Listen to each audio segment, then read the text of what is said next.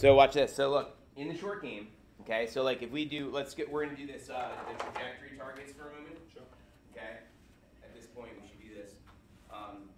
And what I'm doing to control the shot trajectory is I'm setting my left hand position and ball position to set the face angle. So when I hold my club here, if I want to go low, I'm going to de-loft it and play it back in my stance like this. And then now from here, one lever, right? So that was the right idea. Let me do it again and actually look at the target that I'm trying to hit at here.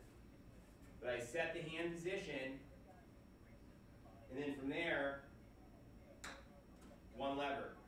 Then, the next one up, what am I going to do? I'm going to set my hand position slightly forward, not as much as the last one, in the ball position, not as much as the last one. And again, one lever. Right? Position's a little more forward. Right. Now for the next one up, I'm going to put the ball now more in the middle. Again, my club now is going to be closer to vertical, but not quite to that one. And then again here, I'm going to turn my triangle. Right? Then the next one, here, to go to lob, I'm going to actually have the face open maybe a smidge, ball more centered, aiming a little bit left with my feet. And again, one lever, right? Next one up from here, right now I'm going to have to go even higher.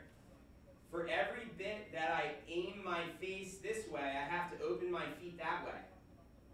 So see, because if I just open the face and don't change my feet, where's the ball go? To the right of the target. So the reason I aim my feet for the amount I open my face is so that it goes on line. Okay? So I'm going above flop now. For this one, again, I'm going to set the face angle more open, like this. Aim my feet a little bit more left. Turn the triangle. As you see there, oh good, it came back. And then the last one, now to go even higher, I'm going to set the left hand position even more open. So I take my grip and then I turn it. Look. So I'm turning the face open and then holding my hand in the same spot. So I'm going to go here now. And then again, one lever motion again.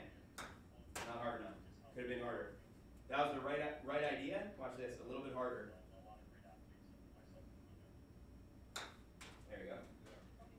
So the point here is that I'm setting the ball position and the hand, and then it's just the one lever motion.